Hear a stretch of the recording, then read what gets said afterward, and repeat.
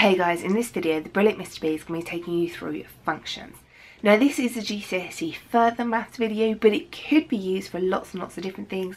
For example, as an introduction to A-level maths. Now there are a few different examples in this video. If you want more practice questions, then there are loads and loads of those just waiting for you over on my website.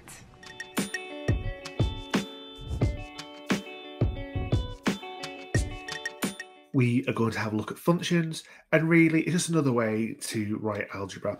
So we have a look at our first function. The function of x is equal to x squared plus 9. And we're being asked to find the function of 3. So as you can see, with the way I've written this, all we're doing is we are swapping x with 3. So really, this is just substitution. So again, we have the function of x, and I've swapped x with 3. So all we have to do is find every single time we find x, and we're going to swap it with a 3. That gives us 3 squared plus 9. And now we've done our substitution, we can start to work this out. So 3 squared is 9, and we're adding 9 to it. So 9 plus 9 is 18, which is our final answer. So these first set of functions are just substitutions. It works exactly the same way as algebra substitution. Moving on to question 2. So the function of x is equal to x divided by 6 and then add 10. And we're being asked to find the function of 24. So again, all we are doing is we are swapping the x's with 24. So we find where x is, I write in 24 instead, and I write the rest as it was. So divide by 6 and plus 10. And now we can work it out. So 24 divided by 6 is 4, and we're adding on 10. 4 plus 10 is 14. So again, it's substitution, and it's nice and easy. The next question is a little bit more complicated, but follows the same method. So we have function of x is equal to x squared plus 12, all divided by 4. And we are being asked to find the function of x when it's equal to 7. Now you'll notice we haven't actually replaced the x in this, so it isn't going to be a substitution. So we have to rethink this actually. Now we'll notice that the function of x is equal to our algebraic expression, and it's also equal to 7. So what we can do here is we can turn this into an equation. So if f of x is equal to 7, and that's including the f part as well, so again, not a substitution, that means that 7 is equal to x squared plus 12 all over 4. So all we have to do is solve the equation. So I want to get x on its own. It's being squared, it's having 12 added to it, and it's all being divided by 4. Normally easier to get rid of fractions first. So let's multiply both sides by 4. That leaves me with 7 times 4 is 28, and then the divide by 4 and times 4 cancel out. Then I'm going to take away 12 from both sides. Usually easier to get rid of adds and takeaways fairly early on. 28 take away 12 is 16, and then the plus 12 take away 12 will cancel out. So 16 is equal to x squared. So now I need to take the square root of both sides to get rid of the squared symbol. That's going to leave me with a final answer of x is equal to 4, because the square root of 16 is 4, and the square root of x squared, square root and squareds cancel out. So the answer is 4. So we've done 2 questions, which are just substitutions, and now this one, it's just solving an equation. It's just that the way it's written is a little bit different. But again, spot that both of them, f of x are equal to, so we can make them equal to each other and solve. Next, we're going to find inverse functions. So we have a function, the function of x is equal to, and then we've got x plus 14 divided by 7, and we're taking the square root of all of that. So how do we find the inverse function? And the inverse is just notified by the little negative one there. That means we're going to find the inverse. So the way to do this is I'm just going to rub out the f of x. I'm going to pretend that f of x is y. And this is a y equals. Now, if we rearrange this to be x equals, then we'll have our inverse function. So we're just going to rearrange it like we would rearrange an equation. Everything's being square rooted. So the first thing to do is to square both sides. That gives us y squared is equal to x plus 14 all over 7. Usually easier to get rid of fractions. So get rid of big things that contain the entire sum first, and then we've got a fraction containing everything that's left. That's divided by 7. Let's multiply both sides by 7. That gives us 7y squared is equal to x plus 14. So all we need to do now is take the 14 away from both sides. That gives us 7y squared, take away 14, is equal to x. And now all we need to do is write this as a function.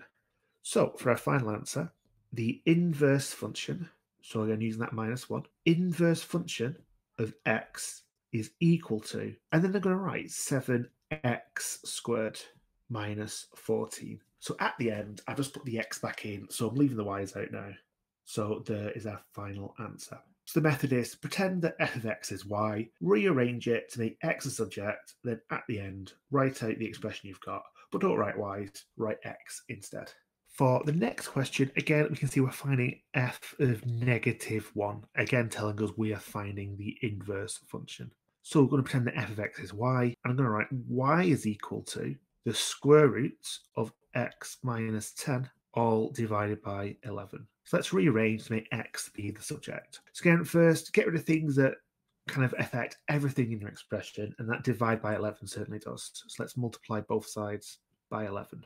That leaves us with 11y is equal to the square root of x minus 10. Now around the x, we're left with that giant square root symbol, and that's containing everything. Let's get rid of that next. So let's square both sides. That will leave us with, now we be careful here, all of this is being squared, so use brackets. It's not just the y that's being squared, the 11 will be squared as well. On the other side, the squared symbol, the square root will cancel out. And then all we need to do is add on 10 to both sides to finish off. That gives us 11y all squared plus 10 is equal to x. So when we write our final answer now, we're going to swap around the x and y again, and we can write the inverse function of x is equal to 11x all squared plus 10. One final thing you might want to do is you might actually want to get rid of the squared symbol and actually square those brackets. So then we could say, well, 11 squared is 121, x squared is x squared. We could also write it like this. Now, which one is simpler?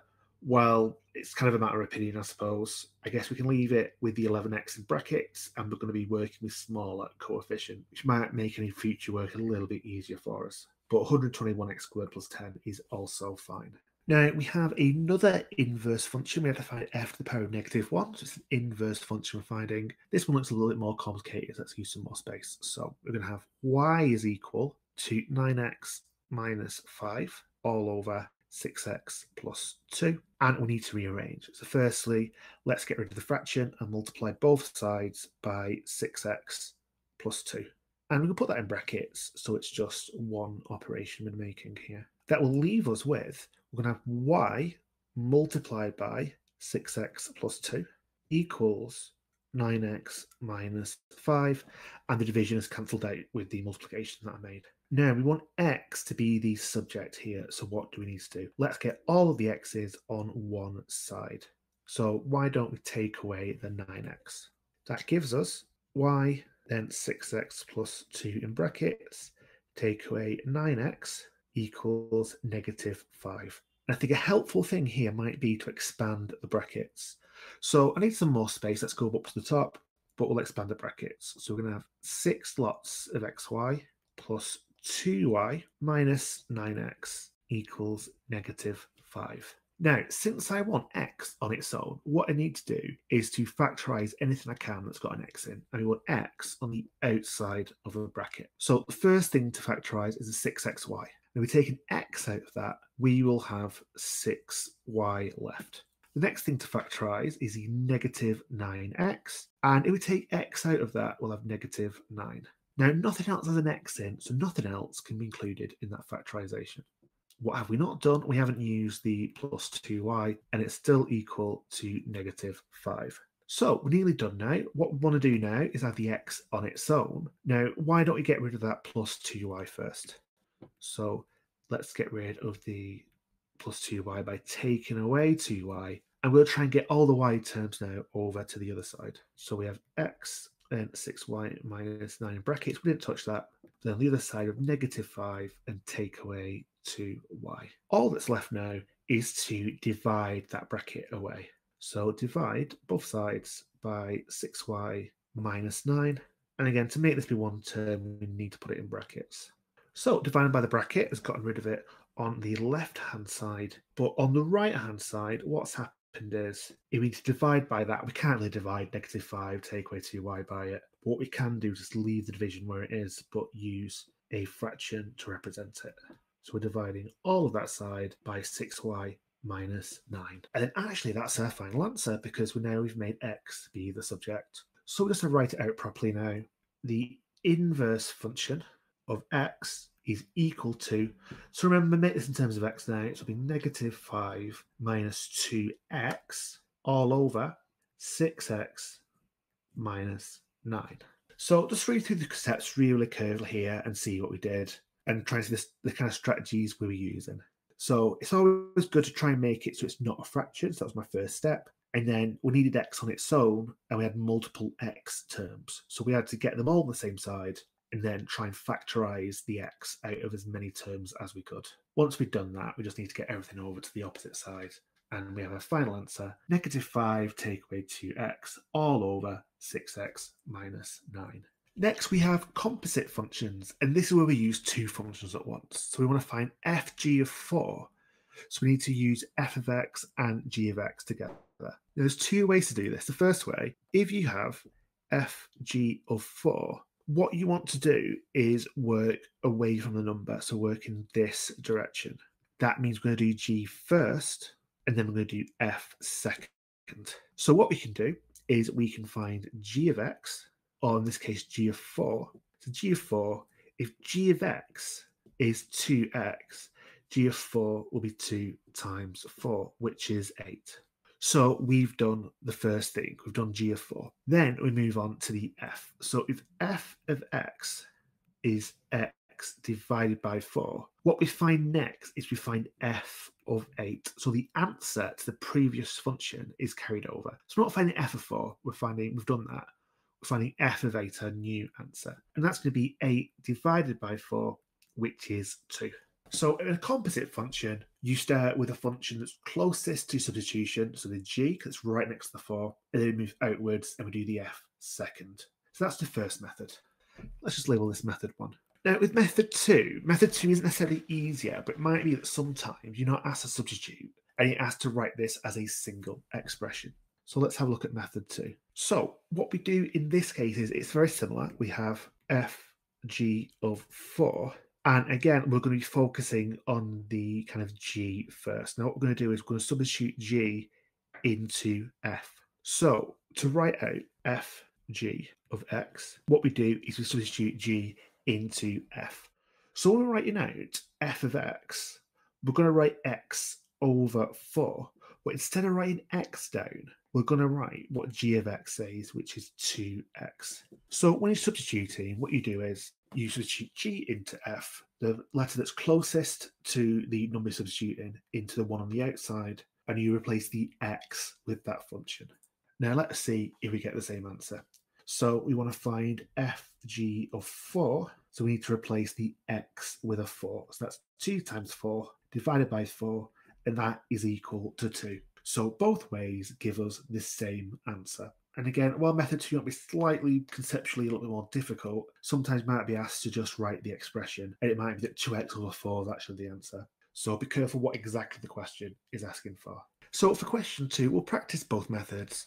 So let's do method 1 first. So I'm just going to write down a little 1 for method 1. So we have gf of 4. So again, what we're going to do is going to work from the f to the g. So we're going to substitute in for f first.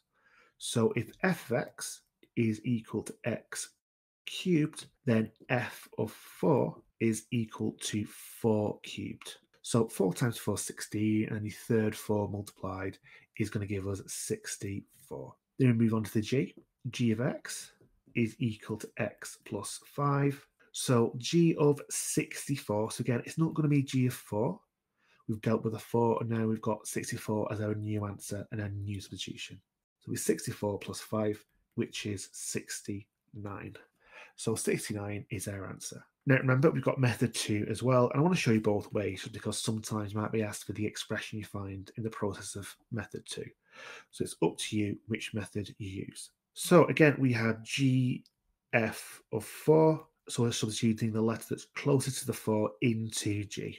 So to write down the expression GF of x, I am going to write down GX. But when I write down GX, which is x plus 5, I'm not just going to write x plus 5. The x is going to be swapped with f of x. And f of x is x cubed.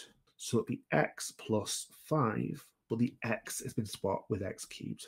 Now I've got that expression, I can work out GF of 4, and that's going to be 4 cubed plus 5. That's going to be 64 plus 5, and that still gives us an answer of 69. So you get exactly the same answer both ways. But again, you might be asked not to substitute, but to write down the expression GF of x, which was the x cubed plus 5. So it's good to know both ways. So now for the final question, again, we'll look at method 1 first. We want to find fg of negative 5. So we're going to do g first, and then we're going to do f second. So if g of x is 7x, g of negative 5 is going to be 7 times negative 5, which is negative 35. Then we move on to f second.